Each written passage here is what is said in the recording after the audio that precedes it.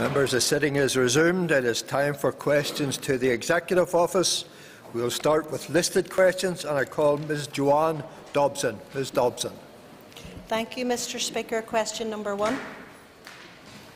Mr Speaker, we were advised by the Head of the Civil Service that we could use prerogative powers conferred on us by Section 23(3) of the Northern Ireland Act 1998 to make an order that would enable us to make such an appointment. He took advice from his Civil Service legal advisers before informing us. The appointment was then made under the provisions of that order.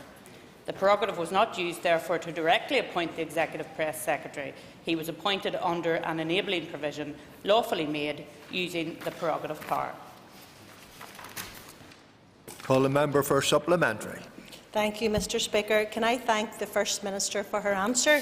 Given that the now-in-post Executive Press Secretary is undertaking cross-departmental engagement with the media, especially on behalf of health, can the First Minister give an indication of the financial savings which departments will realise as a result of this new appointment? Well, of course, we are looking at EIS, and indeed there's a structural review ongoing after the Director left and retired. And the role of the Press Secretary really is to do just what she has outlined, to work right across government so that we have a cohesive approach to the media, and that there's, instead of the sometimes glib and trite understanding of what's going on up here, that there's a more in-depth understanding of the challenges that face the Executive and how we're intending to deal with those challenges. So, yes, he was very much involved with the launch of the Bengoa report and indeed the action plan from the Minister of Health. He will be involved in many other initiatives as well. In terms of cost savings, I'm sure there will be cost savings, but of course that was not the main reason why this gentleman was appointed. He was appointed to have that more in-depth understanding of what the Executive was doing in terms of its policies, so that people in the general public could understand. So the role of the Press Secretary is very clear. It has been set out in the many answers that we have given around his job title and his job specification, and he will work to those specifications and job title. Call Mr Richie McPhillips. Thank the First Minister for her answer so far. Last week's High Court decision was significant in that it disallowed the use of the prerogative power to rush through the triggering of Article 50. Considering such developments, what is the Executive Party's plan if there is a vote on triggering Article 50 in Westminster? Well, in terms of the court case in London last week, it did say that Article 50 had to go back to Parliament, but as the Prime Minister has made very clear, Brexit will still continue, because that is the expressed will of the British people taken in the referendum on June the 23rd. And whilst the mechanisms may change, she is very clear that Brexit means Brexit. And as regards how we will engage, we are very focused on our engagement, and indeed we will be in London, the Deputy First Minister and I, on Wednesday of this week, meeting with David Davies along with our colleagues from Scotland and Wales, where we will have a joint ministerial council to deal with those European matters, and we're very much looking forward to that positive engagement. Call Ms Palm Cameron. Thank you, Mr Speaker, and can I thank the First Minister for her answers thus far. Can I ask the First Minister to confirm that no one has sought to legally challenge her use of the royal prerogative, and can she further confirm that the first post-1998 use of this power was by Ulster Unionists and SDLP ministers? Well, no. No one has taken me to court for the use of the royal prerogative thus far. I suppose there's always time. And of course she is right that this is not the first time that the royal prerogative power has been used. This is the fourth time it has been used since devolution returned to Northern Ireland. The first time it was used was by the then First Minister David Trimble, Deputy First Minister Seamus Mallon, and it, as I said, have been used by ourselves for the first time since I became First Minister, when we appointed the Press Secretary. So there's no mystery around the use of this power. The power was given to us under the Northern Ireland Act, as I've already indicated, Mr Speaker, and it is there for all to see. Call Mr Jim Allister. Thank you. Why was the opinion of the Attorney-General not sought before the decision was taken to exercise the royal prerogative powers? Would he not have been a most appropriate person to get the benefit of his opinion from? Well, I suppose we could have asked the Attorney-General for his opinion on this matter. We, at the time, thought that we would go to the Chief Head of the Civil Service and ask him to find out whether we could use those powers. He obviously checked with his own legal advisers and came back with the answer that yes, it was available to us to use. As I say, we could have easily have asked the Attorney-General either. There's no mystery in any of it. Mr. Stephen Farry. Speaker, given that one of the implications of the High Court in London ruling on the royal prerogative around Article 50 was that, that the Executive doesn't, in the case of London, doesn't have the right to legislate where existing legislation already exists, does the First Minister therefore have concerns over the legality of the decision that in Northern Ireland to use the royal prerogative in relation to the Press Secretary, therefore? No, I don't have any concerns at all. As I said, we took advice from the Head of the Civil Service, who took his own legal advice. As I say, this use of the royal prerogative is actually under an enabling power that's set out in the Northern Ireland Act, section 23(3). So there is actually legislative cover if he wants to go down the line of the court case in England. So I have no difficulty in saying that we have used that prerogative in the appropriate way. Ms Kelly Armstrong. Thank you, Mr. Speaker. Question number 2, please. The Executive's Action Plan, which was published in July, sets out how we intend to take forward and implement all the recommendations in the 3-person panel report, including arrangements for reporting progress. On good relations, we are committed to building on existing strategies and will be giving ongoing consideration to these. Together, building a united community includes the establishment of 10 shared education campuses and the creation of 10 new shared housing schemes, and we are making good progress on these. 5 shared education campuses are being progressed at the Moy, Limavady, Ballycastle, Brookborough and Dunny and Moninick. Following a 3rd call for applications, we expect to announce the successful projects in May 2017. Under delivering social change, we have a £25 million project to incentivise shared education partnerships between schools and to enhance opportunities for children and young people to learn together regardless of their religious or cultural background. 314 schools are engaged in 134 partnerships, and a further call for applications has been made. The Shared Neighbourhoods programme is also progressing well. 2 schemes at Ballynafoy Close at the Ravenhill Road and Mance Court in Saintfield have been completed. A further 2 schemes are near completion and 6 others are under construction. The Executive will consider in due course how to build upon this significant success. Ms Armstrong for a supplementary. I'd like to thank the First Minister very much for her answer. Can I ask, what impact has the UK Government withholding its contribution to funding the action plan in this report had on delivering on this particular recommendation? Well, as I said, we are progressing well in terms of the shared education piece. I'm pleased to see the number of projects that have been made available, including one in very close to my heart in Brookborough, and it's good to see those progressing well. And indeed, under delivering social change, we've been able to give that £25 million to incentivise shared education between 314 schools, which I think she will agree is also a very good march forward. And then, in terms of the shared housing, that is moving along very well as well. So, as I think she can see, there has been good progress made in relation to the sharing front. Of course, there's always more that we would like to do, but we will continue to push ahead on this agenda. Mr Philip Smith.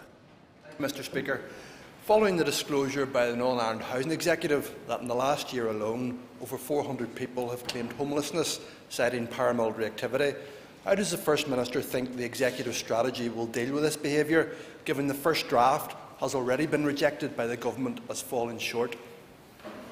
Well, of course, his characterisation is wrong, and the Government in Westminster has made that very clear, but I would expect him to characterise it in that fashion. Yes, I was rather alarmed to hear those figures last week when I made inquiries about what the Housing Executive were doing in relation to this matter. I have been told that they have been able to, under Fresh Start allocations, draw down 498,000, not an insubstantial amount of money, to deal with 3 programmes, one on community empowerment, one on reimagining communities, which will try and deal with some of those issues that led to those people being rehoused, and also a programme on bonfire management, which always becomes a very topical issue at a particular time of the year, not just in this House but in councils right across the piece. So there is work ongoing, particularly with the Housing Executive in the lead, to deal with community tensions and to deal with community programmes. But of course, again, we all have to take leadership roles in relation to this matter, and that's what we need to do in this Assembly, to give leadership and say that those activities that are going on, sometimes at a very low level, are completely unacceptable, and try to move people away from those activities and into more progressive and positive matters. And that's where these programmes come into their own, I think, in and around re-imaging, and I've seen some of the very good work that has gone on in those projects in the past through the Department of Social Development, as it then was, but now being put forward through the Fresh Start agreement. Call Mr. Alex Atwood. Speaker, given the report to the Assembly by the Minister of Finance that London would not release in-year monies to deal with this issue because of the lack of a detailed action plan, and given that this week, a year ago, the DUP and Sinn Féin were promoting and had a fanfare promotion in respect to Fresh Start, do you today feel embarrassed? No, I don't feel embarrassed at all, because I've just told you that £498,000 has been drawn down under the Fresh Start agreement to help people in communities right across Northern Ireland under 3 programmes for the Housing Executive, and that's just one part of Fresh Start. So why would I be embarrassed about that? I'm not embarrassed about that at all. In fact, I think that's something that we should celebrate.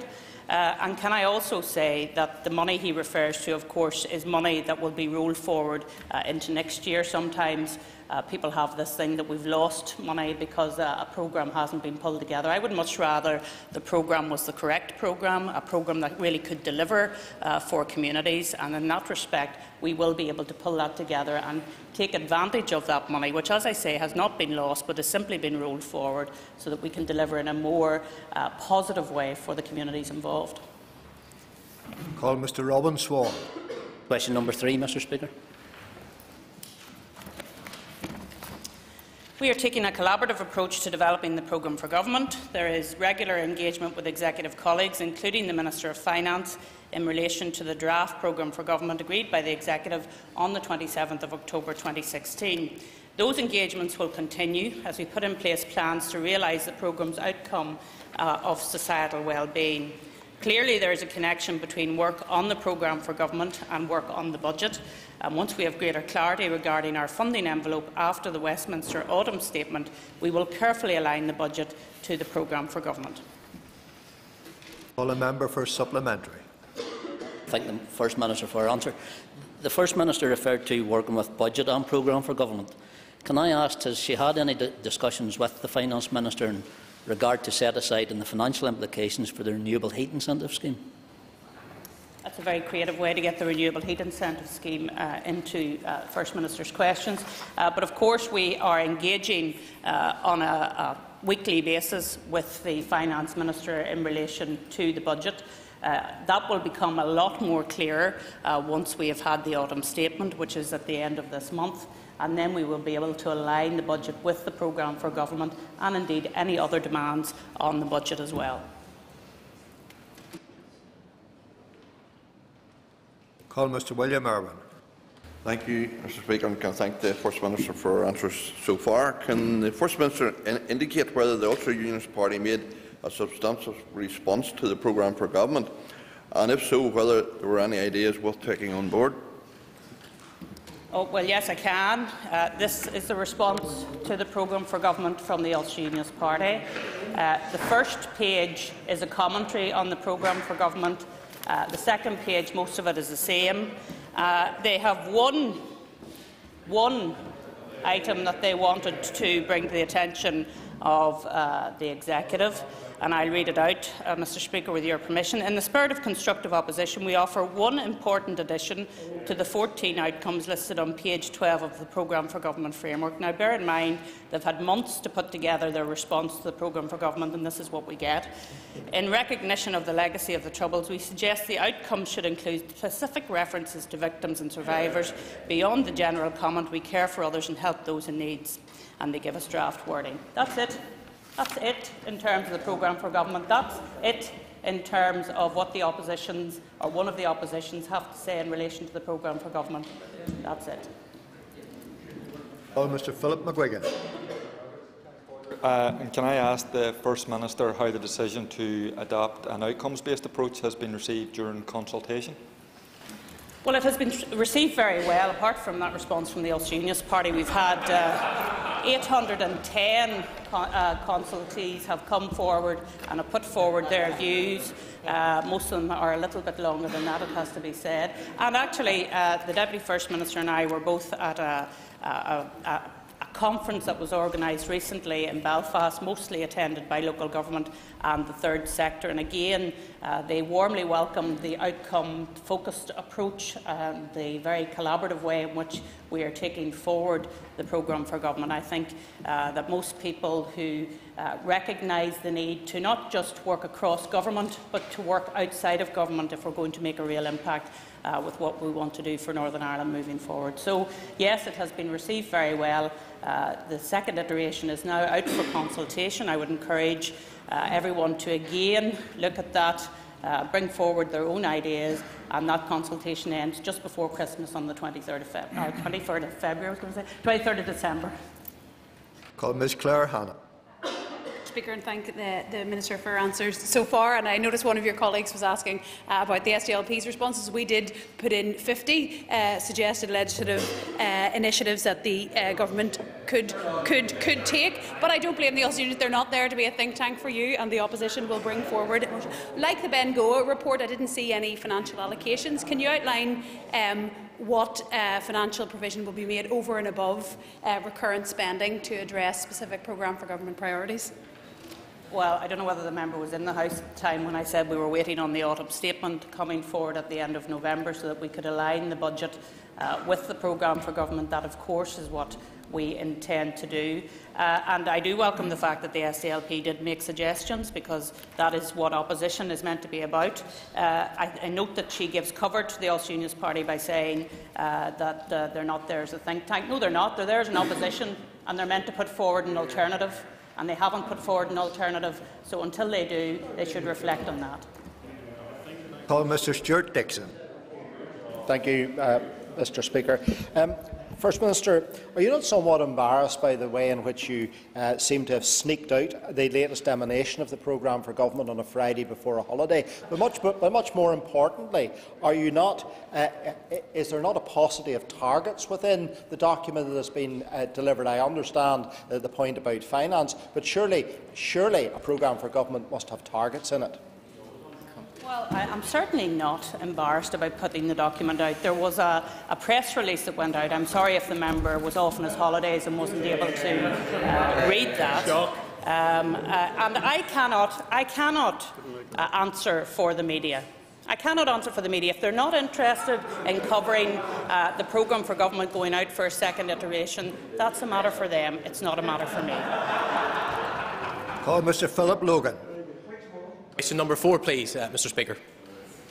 The Northern Ireland Executive's 3 overseas bureaux in Beijing, Brussels and Washington DC play a pivotal part in our strategic international engagement. The primary role of developing government-to-government relations is hugely important in underpinning the work of Invest Northern Ireland, Tourism Ireland, Northern Ireland businesses and our universities on the global stage.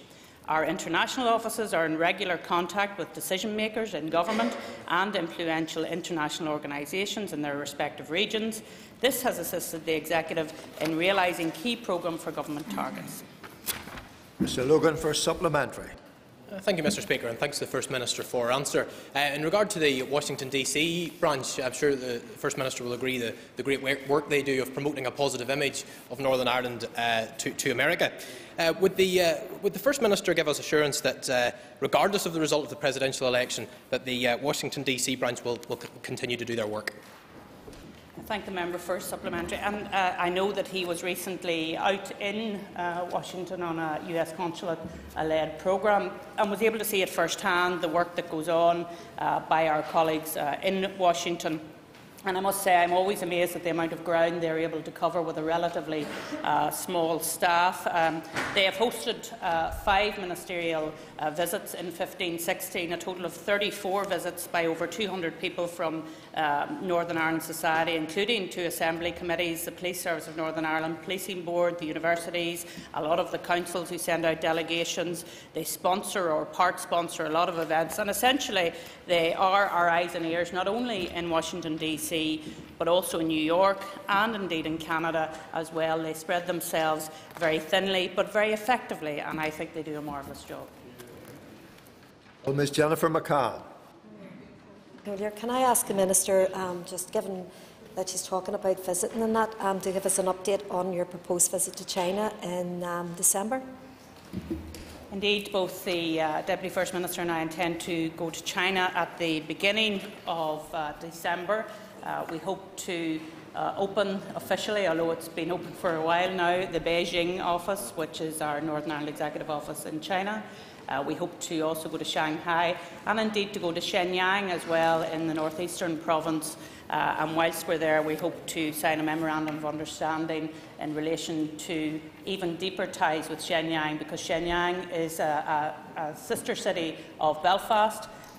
They do a lot of good work, and I do understand as well that the Northern Ireland Assembly Business Trust has just returned from China, and that was a very successful visit as well. So we'll keep on. I know China is a huge market. It is a very long way away, but we believe, in conjunction with the very effective Consul General here in Belfast, that there's a lot of very good business to be done. Call Mr Steve Aiken. May I thank the First Minister for her answers so far. Can I ask her what assessments have been made of how other non-EU countries engage with Brussels and the EU institutions, and what lessons is she drawing for our Brussels Bureau post-March 2019? Well, of course, the Brussels office, just like our Washington and Beijing office, is really our eyes and ears in Brussels, and they are providing a very good job at the moment, bringing back intelligence and information as to what is happening. Of course, with the vote on the 23rd of June, there's a lot happening in Brussels. That's the understatement of the year. And so it is important that we get that information back to us. Obviously, post-Brexit, we will have to look at the relationship moving forward as to whether we need to have the Brussels office, but that's something that will come after the Brexit negotiations have finished and we have exited Europe. Well, Mr Patsy McGlone. Thanks very much, Mr Speaker, and I thank the Minister for her response. Could the Minister advise what guidance has been provided to officials overseas in those bureaus around the issue of Brexit, so that, if questioned, they have a consistent and clear response to those people so questioning?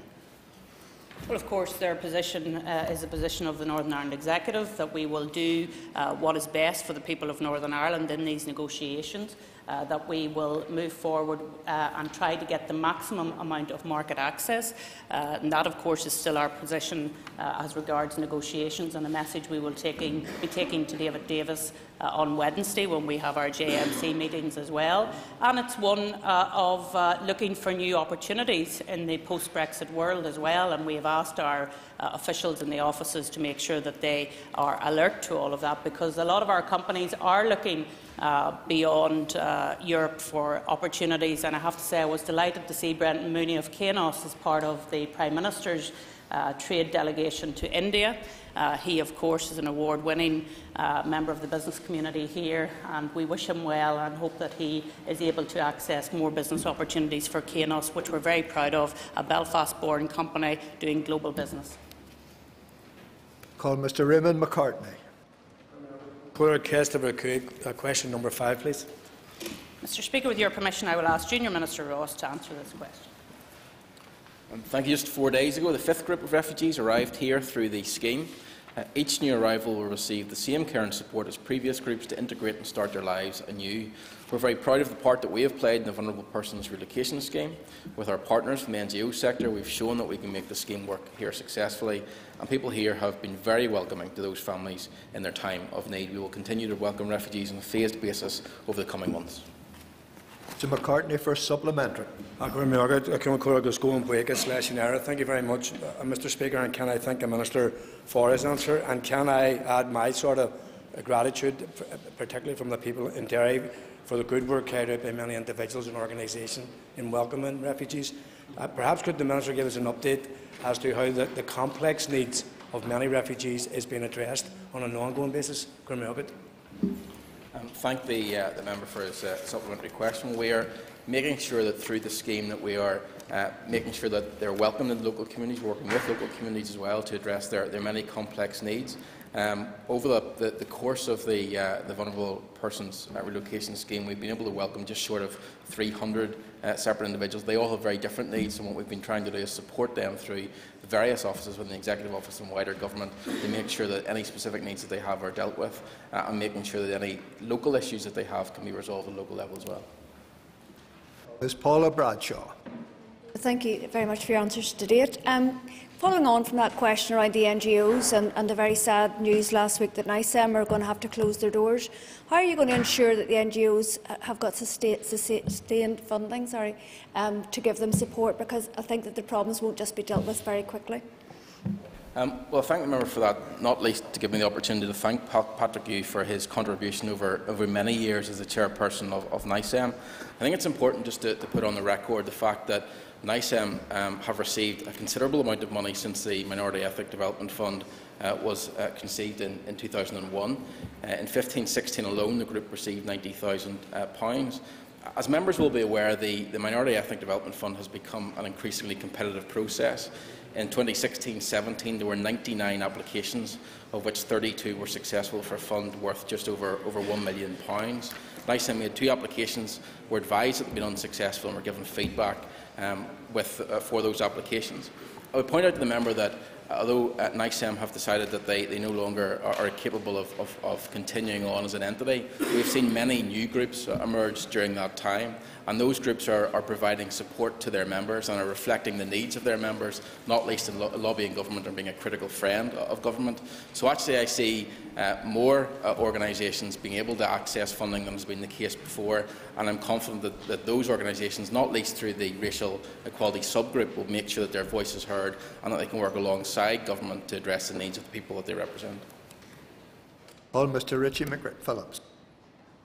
Thank you, Mr Speaker. I'd like to ask the First Minister for an update of the provision of financial redress schemes for victims of historical institutional abuse. Mr Speaker, with your permission, I will ask Junior Minister Ross to answer this question. The Chair of the Historical Institutional Abuse Inquiry, Sir Anthony Hart, is due to deliver his report and recommendations to the Executive in January 2017. Late last year, the inquiry took the unprecedented step of gathering additional evidence through a targeted consultation with victims and survivors on financial compensation and other forms of redress. The outcome of that consultation exercise will undoubtedly inform its recommendations. We must wait and see what Sir Anthony recommends, so it will be therefore inappropriate to preempt the inquiry's findings or any future executive decision by speculating now on how about redress or potential models of redress that the executive may agree upon. We have time for a quick supplementary and a quick response from the Minister. Thank you, Mr Speaker. Obviously, we look forward to the report very soon. Deputy First Minister will be aware that Margaret McGuckin's comments, where she said financial redress scheme would cost in the region of 20 to 30 million. Can the First Minister outline how confident she is of securing this funding, and whether it will be in the next financial year, or whether it will be ring-fenced or subject to budgetary constraint? Well, again, I don't want to either preempt what the report will say in January, nor do I want to preempt what the Executive will agree in terms of response to that report. What I would point out to the member is that a considerable amount of funding is available at present, and the Executive Office is providing support services to victims and survivors of historical institutional abuse at present. Since January 2012, for example, we've been able to provide crisis counselling through Lifeline. That's face-to-face, by phone, or at the offices in Belfast or Londonderry. Since October 2012, we've been able to provide a drop-in centre for survivors northwest in Londonderry. Since August 13, through Contact NI, we've been providing support services to victims and survivors as well. And of course, there is a small grant scheme that has allowed us to fund 4 victims and survivors groups since in 16-17, namely Savia, Survivors Northwest, Rosetta Trust and Birth Mothers and their Children for Justice NI. So without wanting to preempt the result, the report in January, I don't want to make any comment, but I would just put on record the amount of support that we're giving to victims and survivors at present. Members, that ends the period for listed questions. We now move to 15 minutes of topical questions, and I call Mr Mike Nesbitt. Thank you, Mr Speaker. Was the First Minister surprised at the collapse of the proposed support package for United Airlines Belfast to Newark route? Of course, thank the member for giving me the opportunity to speak about this, because this was something that we were essentially forced into back at the end of the summer, when United indicated that they were going to leave Northern Ireland unless there was some intervention from government. And of course the Economy Minister came to the Executive. He had a package proposed, but he had to do it very quickly, and I think it was worth doing. I think it was the right thing to do at the time, but unfortunately the European Union did not agree with us, and they have decided that we cannot proceed with what they call a state aid, and because of that, United quickly took the decision, paid back any money that they had already received, and they are now going to be leaving Belfast International Airport, I think at the beginning of January, if my memory serves me right. So I regret that. I regret that deeply, because it was a very important link for us, a direct link to North America, and not just North America, but because Newark is one of those hub destinations, it was really our entry into the whole of North America, and I think it is deeply regrettable that it has happened. Mr Nesbitt for a supplementary. I thank the First Minister. I'm sure she'll recall Sir Reg Empey, as Deputy Minister, was able to fund routes by putting the money into the marketing rather than directly into the flights. And she may care to comment on that. But my question is, was she satisfied the Executive could have monitored how the money was used to ensure United did not turn it into straight profit? Well, yes, we spent some time going through this with United. Of course, it would have taken some feet to have spent £9 million on marketing, I have to say, which is why we set up the programme, and the Economy Minister put forward the programme that he did. It was the right thing to do. Of course, if we hadn't been in the European Union, we would have been able to do it, and that's the fundamental nub of all of this. I think if I was to look for a very practical expression of state aid bureaucracy, here it is. Call Mr Robbie Butler. Thank you, Mr Speaker. Could the First Minister tell us what engagement she or her department have had with Her Majesty's Government regarding compensation for victims of Libyan-sponsored terrorism? Well, I have had a range of interventions through my Westminster colleagues. Indeed, my Deputy Leader, Nigel Dodds, has been very heavily involved in this Libya compensation issue. I regret deeply that the Government has taken a particular view on this matter, and I think they should reflect on that, reflect on the work that the Select Committee has been engaged on, and think again about this Libya compensation issue. Mr Butler for a supplementary. Thank you, Mr Speaker, and thank the First Minister for her answer. The First Minister will be aware that Lord Empey has introduced a cross-party bill that would see Libyan frozen assets in the UK used to pay compensation to its victims. Can she confirm the Executive support for this legislative attempt to finally provide some level of justice to victims of Gaddafi-sponsored terror? Well, although it doesn't sound like it today, I understood that Lord Empey was in another place and not in the Assembly. We've had a lot of mention of him from the Ulster Unionist Party. But of course, certainly, I will support any attempts to try and make sure that those who have suffered at the hands of Gaddafi's state-sponsored terrorism will be able to benefit from any compensation. Call Mr Alex Maskey. Can I ask the First Minister, could the Minister outline how the Executive might be able to support the implementation of the Bengoa report? Well, I think the very important issue of the Bengoa report is the fact that this is something that is not just something for the Department of Health. We believe it is a matter for the entire executive to take forward, because we're very much aware that if we don't try and manage the health service, then there will be a breakdown of the health service within the next 10 years. And that's what I think Professor Bengoa referred to as the burning platform. The health service would require most of our block grant unless we intervene and do something.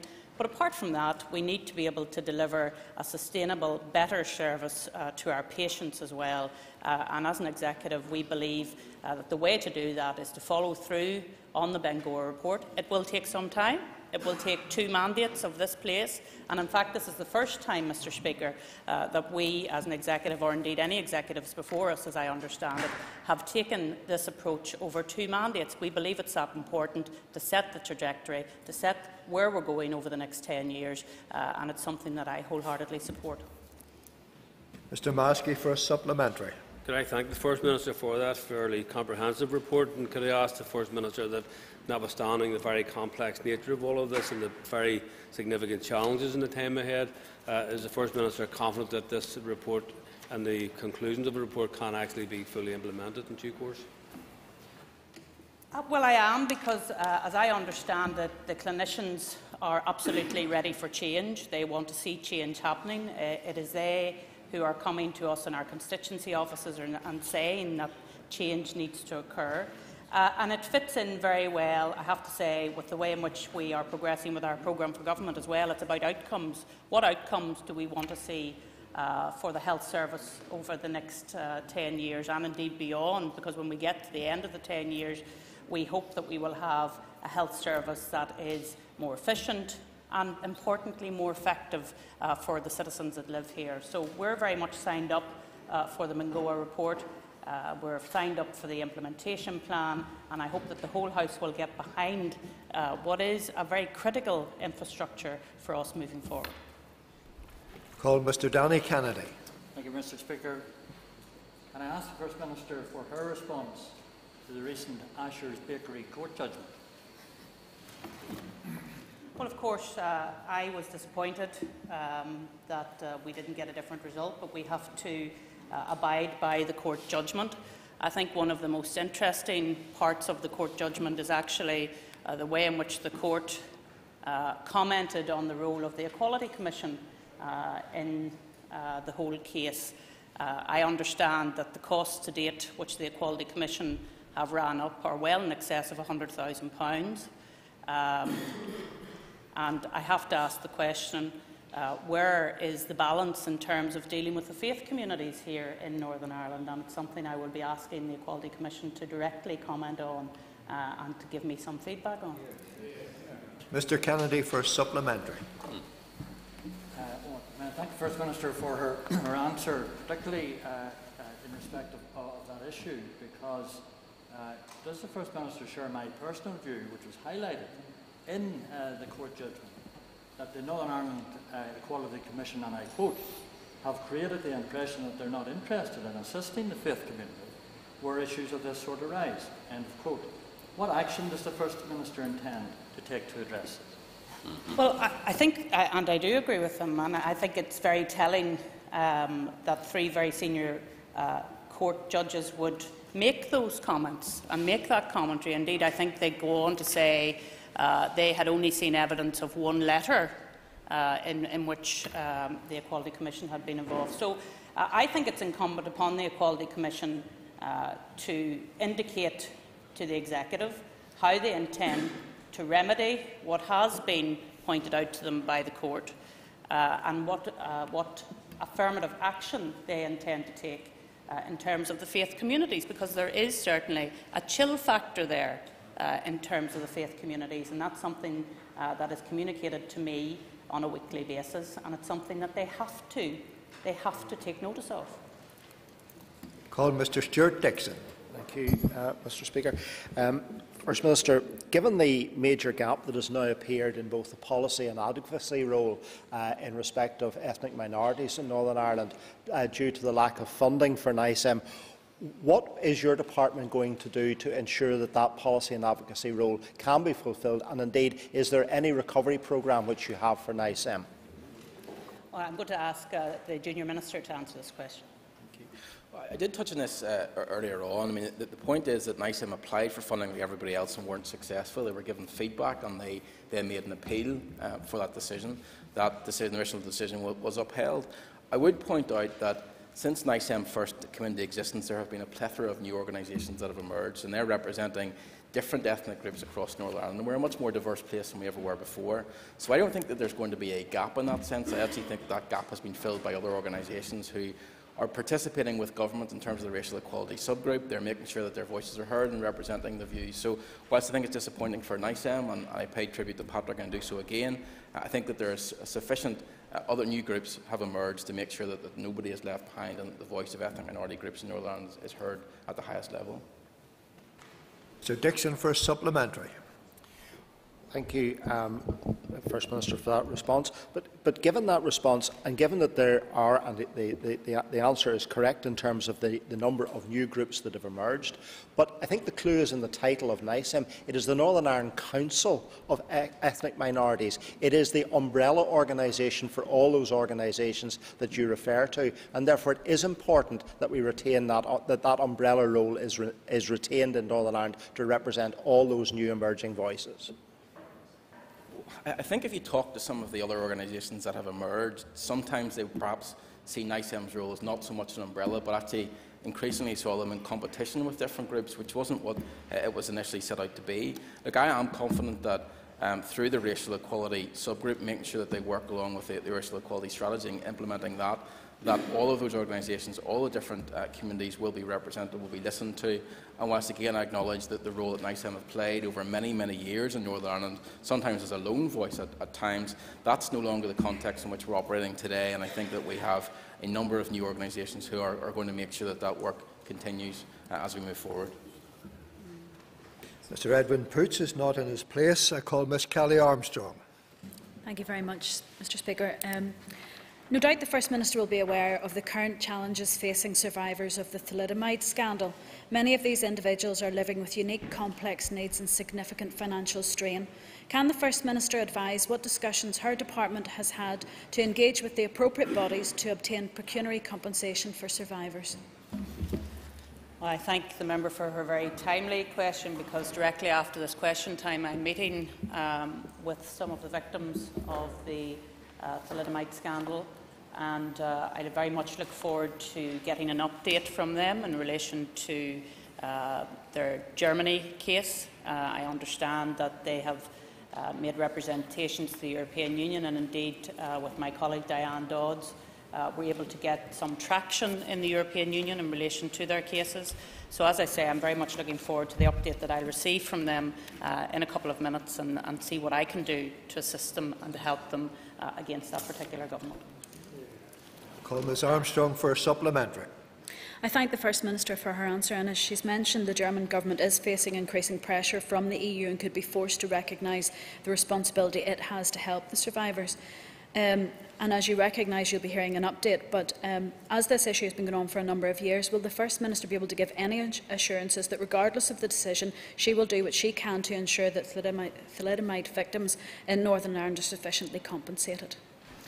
And of course, that's what I want to hear. I want to hear from them what their current position is. I read from the BBC website from Mrs Fenton how the thalidomide crisis has impacted her in a very personal way, what it means for her today. I want to hear from her how she is coping in terms of her everyday living. And certainly they will find me someone that will want to be of assistance and want to be of help, whether that's in relation to the German Government or indeed whether it's in relation to the very specific needs that they may have here in Northern Ireland. Call Mr Atwood and inform him that we may not get a supplementary. Could I ask the Minister's view on the publication of an anti-poverty strategy? Well, as the member knows, we believe that the anti-poverty strategy was covered in other documents. The Court took a different view. We will continue to work with and across departments, because of course that's what the new programme for government is all about, making sure that we address all of the issues, not just in one department, but right across government, and it's no different for the anti-poverty strategy. Time is up.